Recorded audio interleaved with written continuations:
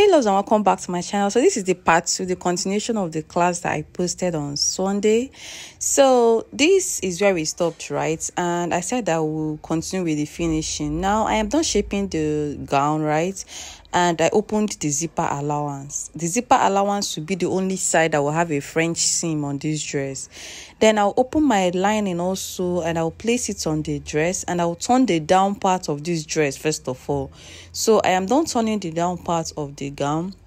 I'll top stitch on the lining, then I will turn the neckline. You can notice that I turned the down part first of all, and I reduced the length of my lining by 2 inches. You reduce the length of your lining so that it will not be coming out. Now you go and turn your neckline, the front and the back neckline. I am done turning the front and the back neckline. The next thing that I'm going to do is to turn the sides of this gown. You can see I am turning it, and I will turn the sides of the gown. I'm done turning the down part first, the neckline second, and I will turn the side seams. So now after turning the side seams, I will turn it out from the armhole. The armhole is the only open place on this dress right now, so I'll go ahead and turn it out from the armhole. After turning it from the armhole, I'll go ahead and iron it very well. Like, you need to give it a nice press, especially if you're working with a lace. You know, after adding interface and all that, your fabric will be very thick, so you go ahead and iron very well.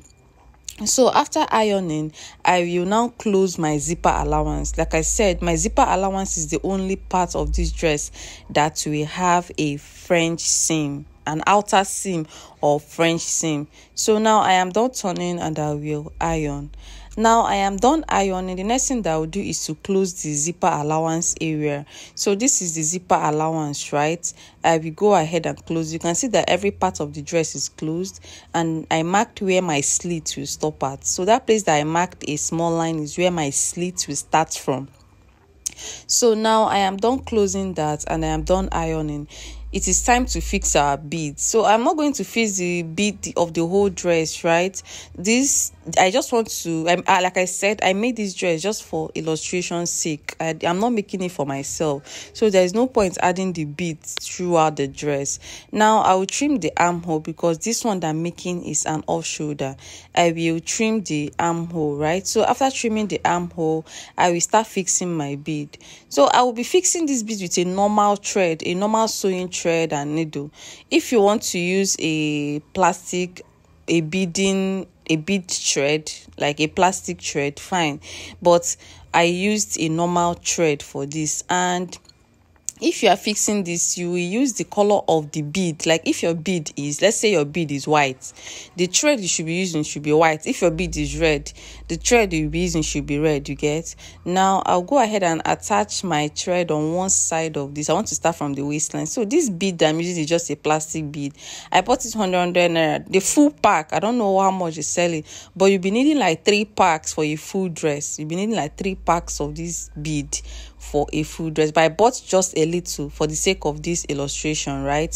So I will open, and I will start fixing my beads. So it is very easy, really easy. This bead part is like the simplest part of this dressmaking. The hard part is the pattern drafting and the joining. Once you're done with your pattern drafting and joining, you have solved like 80% of your problem. This bead is very easy. Your apprentices can help you to fix it. So now I am trying to fix the first strand. I am starting from my half length. If you are to fix your bead, I will advise you to start from your half length, so that your first bead will cover the joining at the half length. You understand? Your first bead should be able to cover the joining at your half length. Then as you are fixing the bead, you also be measuring. You'll be checking if it has reached the point where you want that particular strand to stop at. So now I have gotten the one that I want. This one is very okay for that waistline. Now I'll go ahead and attach it on the other side of the half length.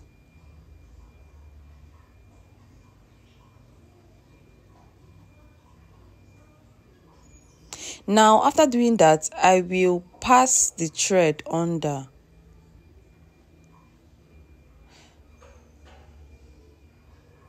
you can see I passed the thread under, and I had to knot that particular thread like 3 to 4 times before I started fixing the second one. So if you pass your thread, you should knot like 3 to 4 times. You should tie it like 3 to 4 times before you start fixing your second strand. So this one is the second strand. So if I get to where I want it to stop, I will knot it. I will like I'll pass the thread multiple times, like 3 or 4 times. Then you will continue with this and with the next strand. So if you reach the other side of that strand also, let's say your thread have finished, you will just tie it. After tying it, then you will continue with a fresh thread. So you should double your thread very, very well so that it will not fall off easily.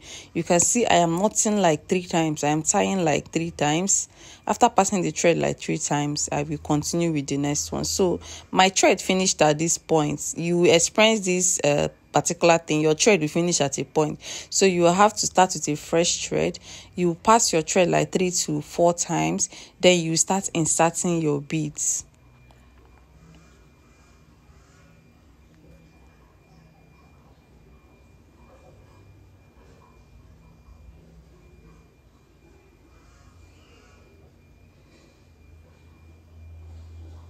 So you can see I am fixing this particular one. This one is around the hip area, and you can see when I started with this thread, I had to pass it like 3 to 4 times, right? After passing it, I'll start inserting the bead, and as you are inserting the bead, you'll be measuring the length to know if it has reached where you wanted it to be. So now I am done with this one. I will now pass that thread like 4 to 3 times. After passing it, you will pass it under, and then you will start the second one. You pass it under, and then you start inserting the next strand. So if you pass, please tie this particular thread like 3 to 4 times before you start the next one. I hope you understand what I'm doing here.